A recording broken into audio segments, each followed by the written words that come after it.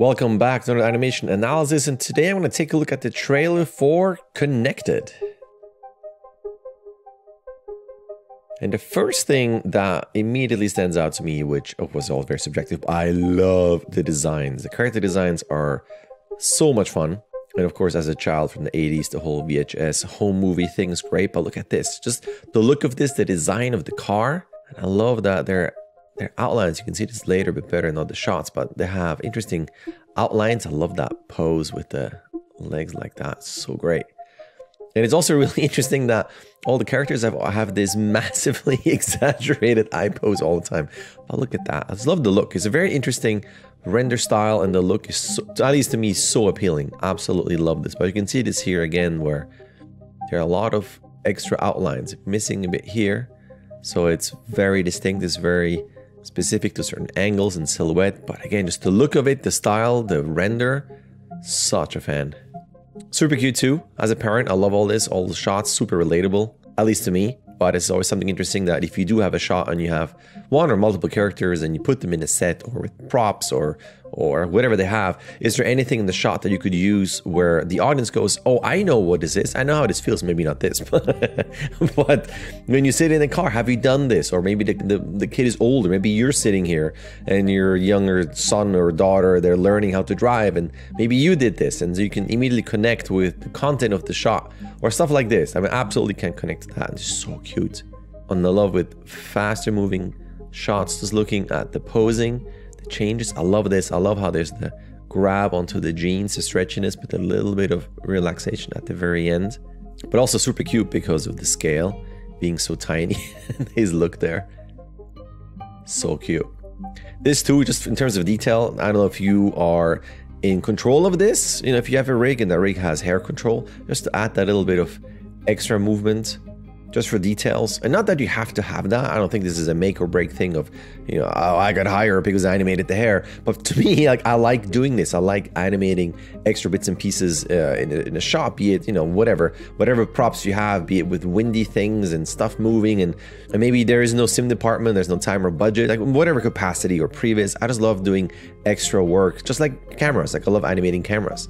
But speaking of animating, I love this here, and this is something that I frequently talk to my students about, is I'm a big fan of not just putting characters in a set, because that will inform, you know, and inspire different acting choices, but the surface texture and the surface variety and just the material of the surface. So socks on something like this, that is going to be slippery, and it's interesting to animate. It's interesting to see the effect of this.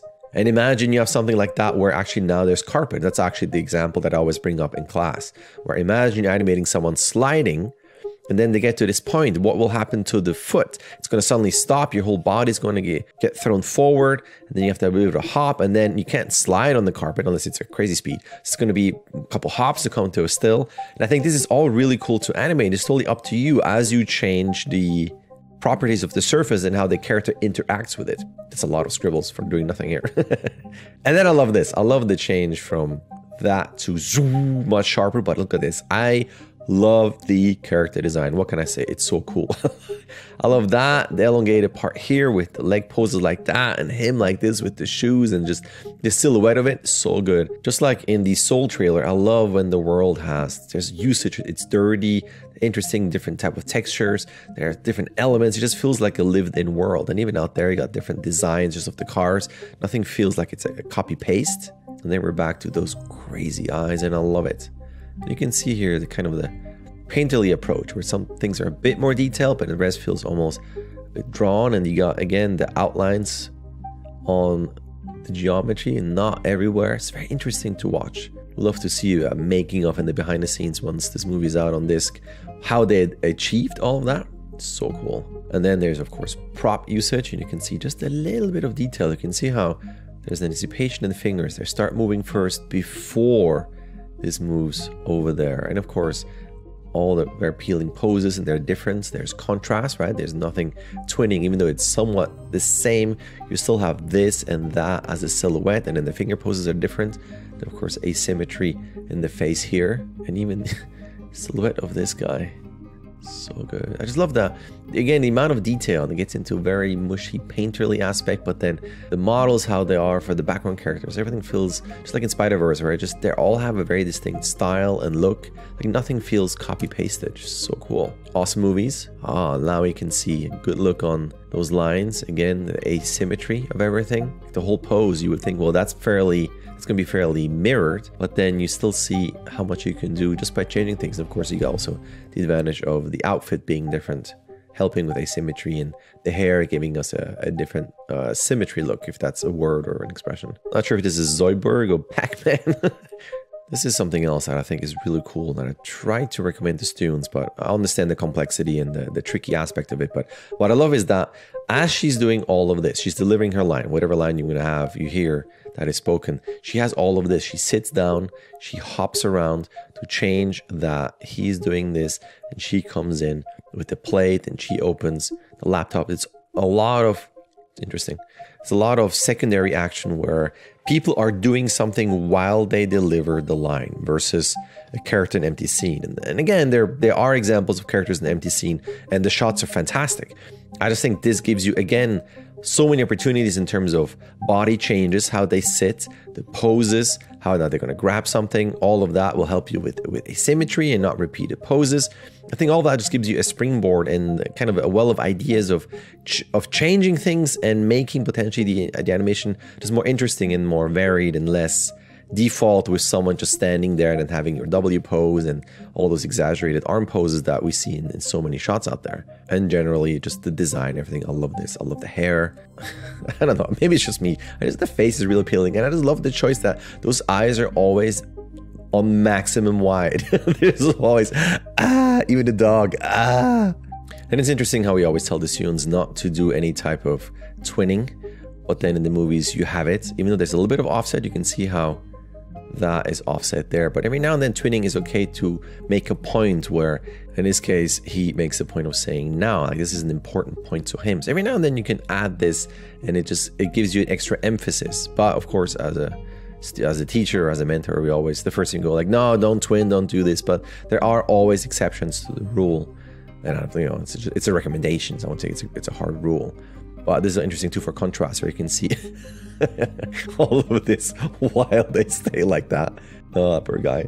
And this is cool too when they have that little argument here and then grabbing things back and forth. What I like is this here. It's something else that I sometimes recommend to students, but it's tricky depending on context if there's audio. But it's two characters doing something. Either that's all you see, or hands arguing, moving back and forth. Now this is moving things back and forth, but it's the main idea of a character in the middle reacting to things that are happening outside. And this could be a verbal argument, which is then tricky because if you don't have the audio on, it might not be as clear. Or in this case, you make it visual. Maybe this could be something where in your shot, this is something lower that someone pushes back and forth. Like, I don't want it, well, I don't want it. And this character maybe really wants it and keeps looking and has that almost this reaction. So has this reaction while this is being put back and forth. And maybe at the end, the character picks it up and then, well, I want it. So that's something else that I would recommend in trailers or whatever shots you can get a hand on, just to look at the setup, and maybe you can use that as an idea. Don't copy it, but it could be a springboard for ideas. And I'm fixated on this one. Even those shapes are just not super clean round shapes. Love all this. Then we have the mishap. Dun, dun, dun. I swear I have seen this before in real life in a store. Cool too, just as a mechanics aspect in terms of step back and a walk. There's good weight. This could be something like an exercise. This is not too long. It could be interesting to do. A character holding something, turning around and walking away. Not too long, but still difficult to do. And I think definitely worth a shot. Literally. Also interesting with the framing. Cold, warm, and they're being left alone in this. But yeah, just the overall look and design. The lighting, the texturing. Love all that. There are a lot of foreground elements too in those shots. I'm always a big fan of layers in shots as well. This September. This one was cool too when I was looking at it. The finger poses. Even something like this. And this is interesting where I will critique it. But then again, this is a good example of whatever I say in my classes, there's always an exception, and it's really not that important. So if a student would show me this shot, I would say, okay, well, you're moving your arm, and it's a fairly fast move. And because of that, there needs to be a little bit of movement in the neck and maybe a slight move in the head, because the arm is going to affect the rest of the body. So as this arm moves, that nose might end up being maybe here, maybe less. And in this example, the head is not moving at all until this. But if you watch this in real time, it's totally fine. And it's kind of part of the charm. It's part of the style where even when she moves here, there's a little bit of movement there. But it's not like there's a massive movement in the fingers. So again, in everything, there's always an exception. Always depends on the style. But going back to the fingers, what I thought was cool was on this pose, you got a little bit of mush here. But you got that. And you got this kind. Then you got totally different pose here, then back to a different pose here, and then the flattening with a bit of relaxation, the squishiness of all that. So every frame counts, and it's something that you just kind of read. So it's not this same mushy claw that is held throughout all those frames to then pop into one of the pose. And I love that attention to detail where it's really every frame is different. And of course, that I'm a big fan of, just pushing the medium and adding different elements to it. So it's not so super cute. So it's not so clean and kind of the usual that you see in renders. Especially, I think after that reaction, there's this big, wherever you're going together. Another example of, again, he makes a point. It's important to him. And it's a twin pose. And there's always an exception to everything. And I think she realizes what he's about to do. Love this. This would be almost a Spider-Verse shot with the shoulder. Hey. But then you got the reaction where, I love this too. It's great. Good old doggy. That is always cute. Probably works better in the trailer form where it's always cut, cut, cut, cut, cut. But I love that the tongue kind of goes almost behind. Like it latches on to the tooth. Like it's not even licking just the mustache. It's really in there. I love that face too. It's so good. But I love that montage. It's great. Lots of quick cuts and quick elements. And that could be, I mean, this could be something potentially for your reel as well. What if you construct a shot where it's a recurring gag, whatever, like something touching something else, whatever you want to do, and it's quick. And then that gives you a lot of options of different mechanics. That is a lot of really cool stuff in terms of hand poses and just general mechanics. And then again, the contrast of a lot of movement and almost no movement. And even this here, as you go in, where that's his initial pose, and you can see how it starts with these shapes, then gets into this horrified and then pose, and then it goes in, and you can see the tongue is in that ear completely there and has that reaction. I think this could be kind of cool. Not that you have to copy it, but in terms of a dog doing something to a human, but it could be interesting to have a lot of repeated elements, and also using timing for contrast, where you have lots of fast elements, hold, fast elements, so there's contrast. So it comes in threes, and it's not always the same. It has this, hold a bit, and then this. So even in the rhythm of this little montage, there is a change. There's a change in timing, a change in rhythm. Dog, I love it. Oh, there's a slight hint of the character who's holding the dog. And we're getting to the reveal of the potential enemy. But I'm looking at this here too. You can see a little bit of finger movement. In something like this, you still in Keep Alive, you still need to change a couple of things. Then we get into that. That's some love the graphic aspect of this with the colors. Look at that. It's very cool. Oh, I love this. Love this. Love it. Now, I know this could be very stormtroopery, white and black, and that's probably why I love it. But still, it's not quite Hal. It's Pal. It's good stuff. I love it. And again, different designs. They look totally different. It's not a copy paste. I love this. This is cool though. I'm totally in. I love when a movie completely switches to something else, and it's not everybody's cup of tea, like From Dusk Till Dawn. You're toast. I love that. So now that this whole movie changes direction, oh, I love this too. That's great. Love it. And now we're seeing that this is actually a different kind of story, and they have interesting faces too. I'm totally on board. I love this whole trailer is me going, I love it, I love it, I love it. But it is true, and that's the reason why I want to record this and showcase this. And this might be for you, might not be for you, but I absolutely love it. And one of the rare cases where, even though we tell students don't do toilet humor, I wanted to show this. This is so great. The amount of drag on that head is so much force that this goes up first. And then this, oh, so good. PAL router, more, oh, what of that? Let's look at the details. You got your speakers, toasters, microwaves, and drones. Oh, look at that. Get a 3-point landing. But there's no pause and head up just yet. Curious how that's going to be in the movie. But just, again, the look of it. And now you got that contrast of that worn world and all the dirt and everything. And then you got nice and clean Star Wars-y robots. But even there's a little detail of that. So something happened there. So this just goes on and on and on in terms of count me in, count me in. Of course, this dog is going to be fodder for so many awesome things.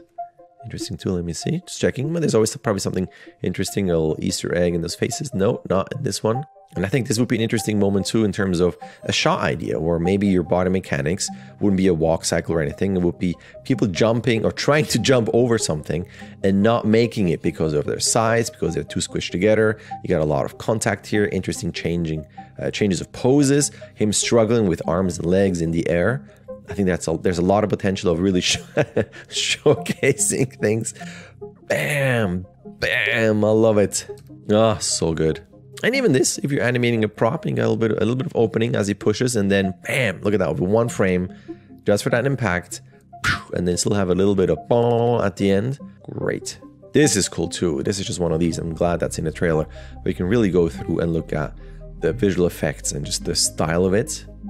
Oh, it cuts out. But there's more. There's more like that. Look at that. So good. And I know it's one of those where I just keep saying, so cool and so good. Ooh, love that car design. This must be a pain too to animate. But even on detail stuff like that, bam, they get hit. You can see how they go up there. They're still not static. There's still a lot of stuff you need to do, even though it's a quick shot. That's cute too. That's all for you, like detail work. The pudgy hands. That still needs to get animated. Get back to the old joke. Hold on, where's the tongue? Let's see. Ooh, the tongue comes out and they're connected. No pun intended. But again, just love this idea of something, be it something big on something small, or something small on something big, in a repeated fashion, and then you can show off your variety. Like, it's technically always the same thing, but the results and the reactions are different. I think that's cool. That's a cool idea, potentially for a shot. And that's it. Connected. One more. Just the arms showing up there. All right, well, September 18th, count me in. Connected. Yes, I absolutely want to watch this. Thank you, everybody, for making this movie. And thank you for watching this, of course. Bye.